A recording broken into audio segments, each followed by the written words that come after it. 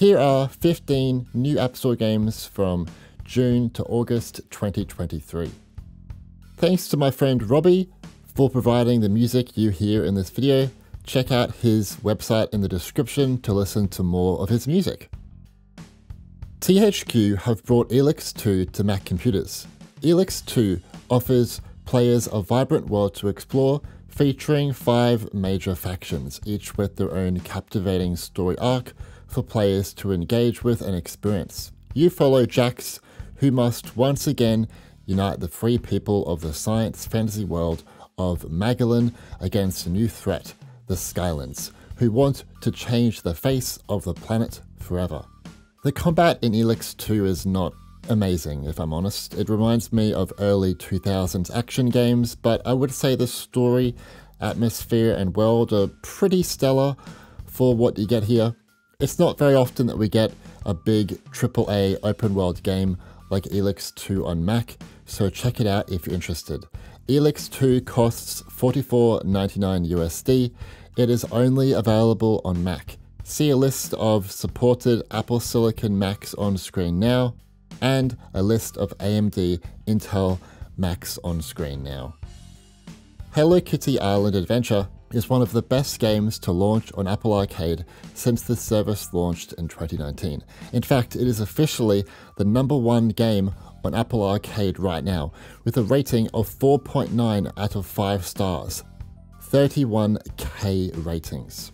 Hello Kitty Island Adventure is a life simulation game where players will build friendships with their favorite Sanrio characters like Kuromi, Batsmaru, if that's how you say it, and Cinnamoroll.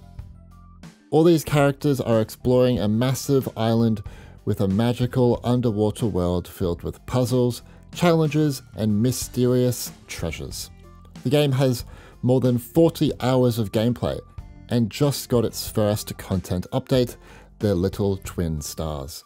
The game is only available to Apple Arcade subscribers on the App Store. It is available on iPhone, iPad, Apple TV, and Mac. From the creators of Octodad, Bugsnax has players catching mysterious living snacks and feeding them to friends in this unusual island adventure.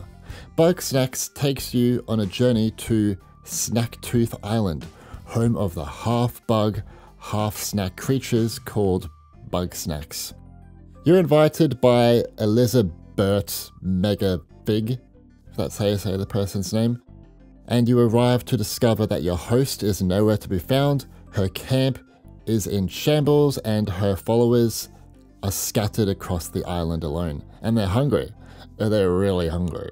Young Heroes have put out a fantastic mobile port with 60 FPS, custom graphical options, good performance, and advanced controller support with rumble vibration and haptic feedback and adaptive trigger support on DualSense controllers.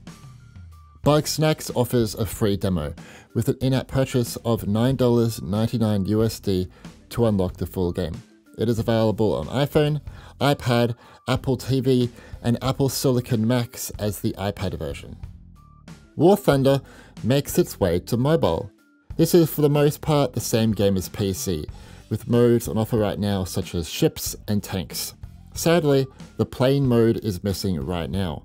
There are 100 plus ground vehicles, warships, and aircraft available currently, a variety of maps to try. You can play in a squad or by yourself, you can unlock equipment, you can customize your gear, and much more. It is a really good looking game, I would say, and it's got very realistic physical damage models, and it's got up to 120 FPS support on iPad Pro and iPhone Pro. The game also has full controller support for gameplay and menu interaction, which is rare for a free game. War Thunder Mobile is only available on iPhone and iPad. Please see a list of recommended devices to play the game on.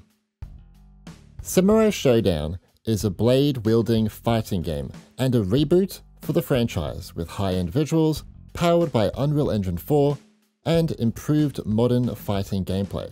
Play online against others, try out the story mode, play the battle mode for custom fights, or learn how to play the game in the practice mode.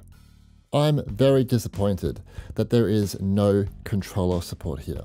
Controller support would allow for faster button mashing, combos, and blocking that's not really possible with the touch controls.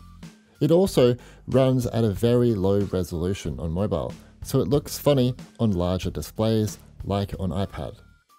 Those are the only issues, mind you. Otherwise, it's a fantastic fighting game. At the end of the day, it's very rare to see premium fighting games on this caliber on mobile, so check it out if you're into these sorts of games. Samurai Shodown is only available to Netflix subscribers on the App Store. It is only available on iPhone and iPad. Handy Games have brought another excellent game to the App Store, Little Big Workshop. Little Big Workshop is a factory simulator built for the masses. Manage your workers, stations, machines, and create awesome stuff as your Little Big Workshop grows into your dream factory. The unique thing about this sim is that you appear to be building this factory in a living room. The cartoony and cute graphics give it a special feel too. I would say if you enjoyed games like Factorio, but also you're looking for more of a business management angle worked in to it, Little Big Workshop might be for you. Handy Games have optimized the game very well for mobile, with advanced graphical options, 60 FPS, and a different user interface for smaller displays. Little Big Workshop costs $9.99 USD. It is available on iPhone, iPad, and Apple TV. Please see a list of supported devices on screen now. Arena Breakout is a new free FPS game on mobile. Many have been saying that it's a COD Mobile or Warzone killer, but it's nothing like COD Mobile or Warzone, so that comparison is stupid.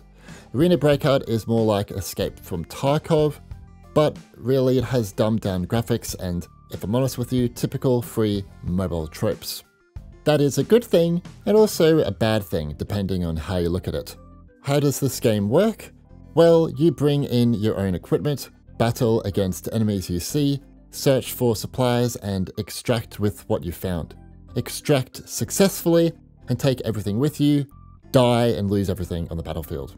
The objective is basically to extract safely with your loot, not really to kill and to be the last one standing. It has no controller support, which sucks, but it has many graphical options and will soon support up to 120 FPS. Arena Breakout is only available on iPhone and iPad. Please see a list of recommended devices on screen now. Return to Monkey Island is an excellent point-and-click game that continues the story of the legendary adventure games The Secret of Monkey Island and Monkey Island 2. Some OG people have worked on this new game again, which is cool for fans of the series. The goal of this new game is to bring classic gameplay to the modern day. Players will solve puzzles and explore the islands with a clever evolution of classic adventure game controls. Context-sensitive interactions, reactive dialogue trees, and an easy-to-use inventory system make pirating a breeze. If you loved the original as a kid or an adult, you'll almost certainly love this one too. Or for lovers of point-and-click games, you'll almost certainly fall in love with it too. Return to Monkey Island costs $9.99 USD. It is available on iPhone and iPad. However, a separate Mac App Store version is sold separately for $24.99 USD. I don't know why they've done that, it's stupid, but it is what it is. Layers of Fear 2023 is an Unreal Engine 5 remake of the original iconic 2016 horror experience and the follow-up 2019 Layers of Fear 2. It is the first Unreal Engine 5 game to be supported on Mac, which is huge by itself. It also comes with HDR, Metal 3 support, and Metal Effects upscaling. I understand the game won't be for everyone. It's not a typical survival horror experience. It's slower paced with some walking simulator elements in there. However, I do recommend checking it out for the next-gen graphics and creepy set pieces alone. Layers of Fear 2 2019 was never available on Mac too, so it's a bonus that it's included in this remake. Layers of Fear costs $29.99 USD. It is only available on Mac. Please see a list of supported Apple Silicon Macs. Lost in Play is a journey through childhood imagination with thoughtfully crafted puzzles and colourful characters. Play as a brother and sister duo on an adventure to find their way back home. Between reality and fantasy, the siblings explore the enchanted forest of a horned beast, start a rebellion in a goblin village, and help a team of frogs free a sword from a stone. It only lasts for 5 or so hours, but it doesn't put a foot wrong, delivering clever gaming and bubbly entertainment. The only annoying thing about the mobile port is a lack of controller support and a 30 FPS limit. Otherwise, it's a true gem on any platform, really. Lost in Play offers a free demo with an in-app purchase of $5.99 USD to unlock the full game. It is only available on iPhone and iPad. Get up and shake it on the go in this vibrant rhythm action game. A revival of Sega's classic rhythm game series, which has players shaking maracas to the beat. Samba de Amigo Party to Go is a modern sequel to the popular 2000s franchise. The game features 3 songs found only on Apple Arcade: Psy's Daddy featuring CL, Lady Gaga's The Edge of Glory, and The Walker from Fitz and the Tantrums, along with an exclusive series first story mode where players join Amigo on his quest to reclaim music. It has more than 40 hit songs from the world's most popular music genres and even more songs post-launch. Samba de Amigo Party to Go is a dynamic and unique twist on the classic rhythm game experience. The game is only available to Apple Arcade subscribers on the App Store. It is available on iPhone, iPad, Apple TV, and Mac. Unpacking provides you the basic premise of its gameplay in its title. It's all about unpacking. But deep down, it's much more than that. You follow the story of a character, all from unpacking their belongings in their first childhood bedroom to moving into their own house. You will discover the backstory of the character through their items that they take to their new destination and the items that get left behind. I was surprised to see the game has controller support. I don't think it needs it. The game is perfect with touch controls, but it's cool that it was added. If you have OCD, like me, it might be a good thing to check out this game. I found it really helped me to relax with all the organising, but I imagine some might find the opposite, depending on your personality. The only thing I dislike about this port is that it only runs at 30 FPS. I'd really like to see a 60 FPS option in the future, and even 120 FPS on supported devices. That would be really cool. Unpacking costs $9.99 USD. It is only available on iPhone and iPad. Oxenfree II Lost Signals is the mind-bending follow-up to the critically acclaimed narrative adventure game Oxenfree from Night School. Play the new story as standalone, or what I suggest that you do is you dive deeper into the Oxenfree universe by playing the original to find smart connections to this new entry. It's really cool, but it's your choice. Play this one alone or play the first one, it's your choice. As you play this new second game, you'll shape the story through your choices. How you choose to deal with the supernatural events at hand will forever alter the future in this thrilling story. The writing here is absolutely fantastic, and the voice acting is well done too. It's really impressive production quality from an indie developer. Oxenfree II Lost Signals is only available to Netflix subscribers on the App Store. It is only available on iPhone and iPad. Interested in a new card game? Well, let me introduce you to Deliverance Reign. Engage in a gothic battle where good defies evil using roguelike deck building mechanics, built for hardcore fans and newcomers alike. The game is split into 2 game modes. We have Deliverance and Reign. It's in the title. Each mode is unique and is supposed to feel like a new but interconnected experience.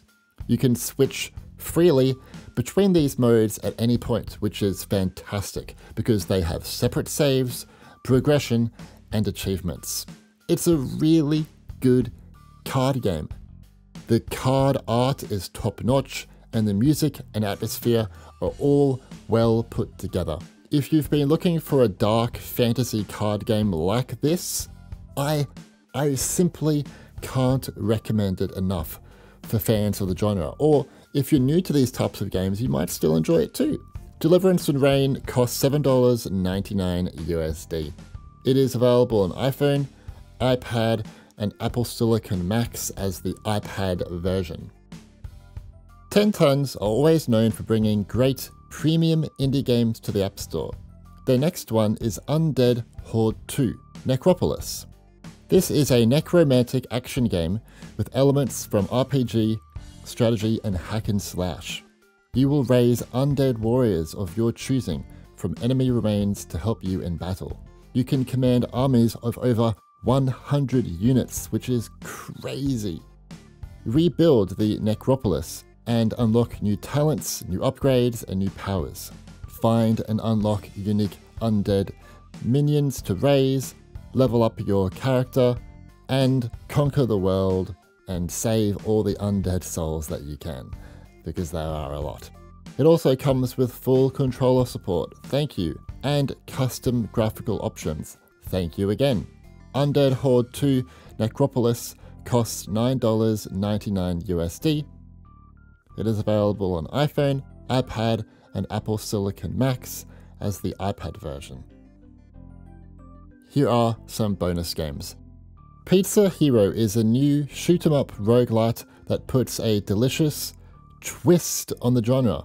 In this game, you'll play as a pizza, basically, who must defend the world from an invasion of enemies. It's really good. It's really good. If you've liked Vampire Survivors, check this one out. Towers of Everland recently left Apple Arcade, but is now up as a standalone app on the App Store. It's a really good RPG with some adventures, quests, and good combat. Cat Quest II also recently left Apple Arcade, but is now up as a standalone app on the App Store. It is a 2D open-world action RPG set in a fantasy realm of cats and dogs. Flatout 2 has been re-released on the Mac App Store.